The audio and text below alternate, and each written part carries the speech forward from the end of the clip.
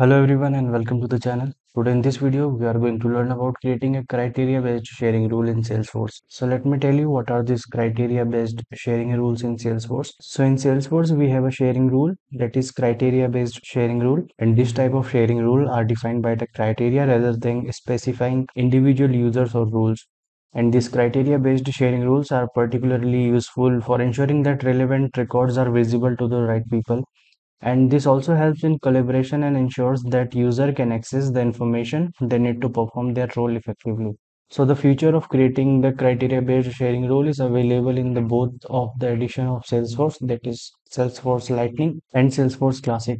So first we will see the method of creating a criteria based sharing rule in Salesforce Lightning. So let's move ahead and see the process. So right now I have logged into my Salesforce developer account, and here on the setup page of Salesforce Lightning, go to this quick find box and here search for the sharing settings. And from the options in the drop down, click on the sharing settings. And in the setup window of sharing settings, scroll down to the section sharing rules. And here we can see the sharing rules of different objects. And from here, we have to select an object for which you want to create a criteria based sharing rule. In this example, I will create a criteria based sharing rule for this account object. So in the section account sharing rules, I will click on the new button. And in this window, we will fill the required fields to create a criteria based sharing rule. And in the label field, you have to enter the name of this criteria sharing rule. So in this example, I have named the label as account transfer rule, and the rule name will be auto-filled as we click on it according to the entered label. And it is optional to enter the description.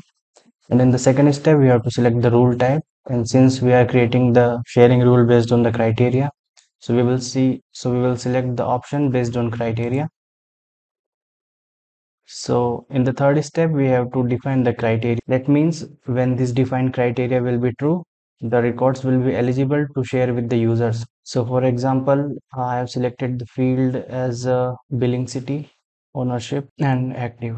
That means these three fields will be used as a criteria for the sharing of these records of account. And the operator I have selected as equals, and value will be New York, and value will be and operator will be equals and value will be New York. That means if the billing city equals to New York of any account, that will be eligible to share according to this sharing rule. And the ownership I have selected as public. I have selected the ownership as a public and status as active. So now with this, you can understand that if the billing city of any account record will be New York and ownership will be public and its status is active, then it will be eligible for the sharing with the users that we will select right now. So in this step, we will select the users to whom these records will be shared according to this criteria. So in this share field, click on this first drop down and select the category of the users. So I will select the category as public groups, and in the second drop down we will select the users. So here is only one option, that is all internet users, so I will select it. And in the fifth step we have to select the access for the users. So the default access for the account and contract is read only, and I will make this opportunity access of the accounts and the case access of the account as read only. And at last click on the save button. And as we click on the save button, this pop-up window will appear on the screen for the confirmation of creating this sharing rule. Here click on this OK button. And as we click on this OK button, the sharing rule will be created. And to view that sharing rule, scroll down to the object. So we have created this criteria based sharing rule for the account object. And here you can see this is the criteria based sharing rule that we have created right now. So now we will see the same process of creating a criteria based sharing rule in Salesforce Classic.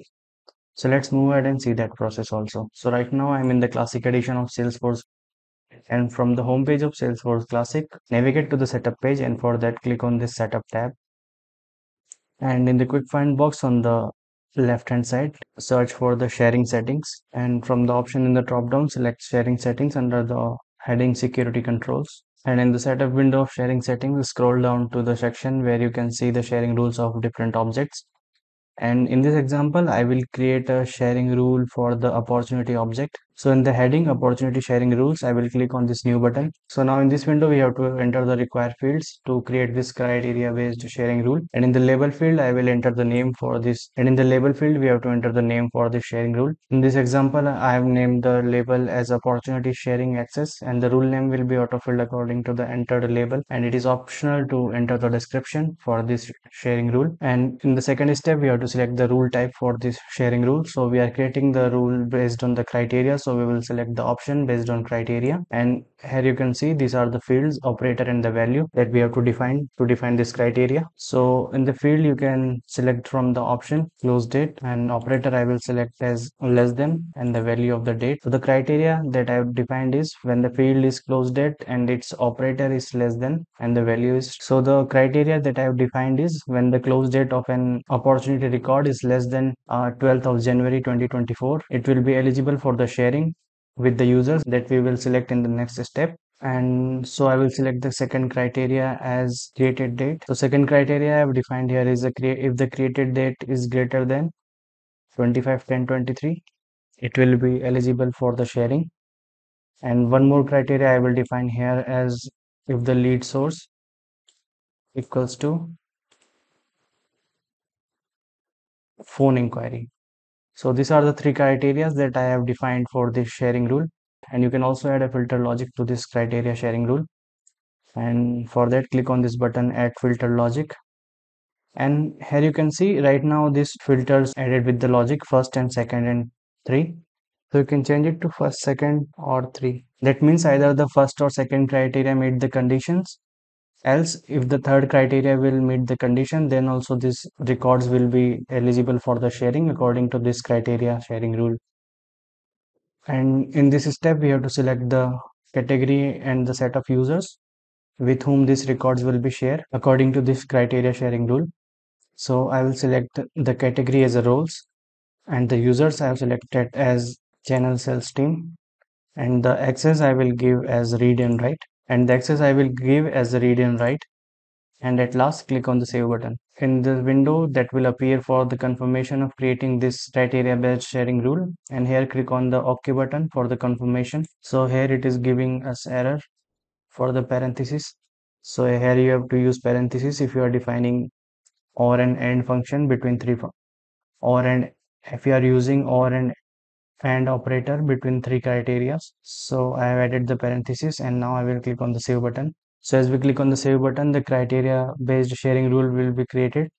So in this example, I have created the criteria based sharing rule for the opportunity object, and as you can see, this is the criteria based sharing rule that we have created right now. So this was all about creating the criteria based sharing rule in Salesforce, and I hope that you liked this video. Then please do like, share and subscribe us, and do not forget to hit the bell icon so that you can get regular updates of our upcoming videos. And thank you for giving your time and watching this video till last. See you in the next video. Till then, goodbye.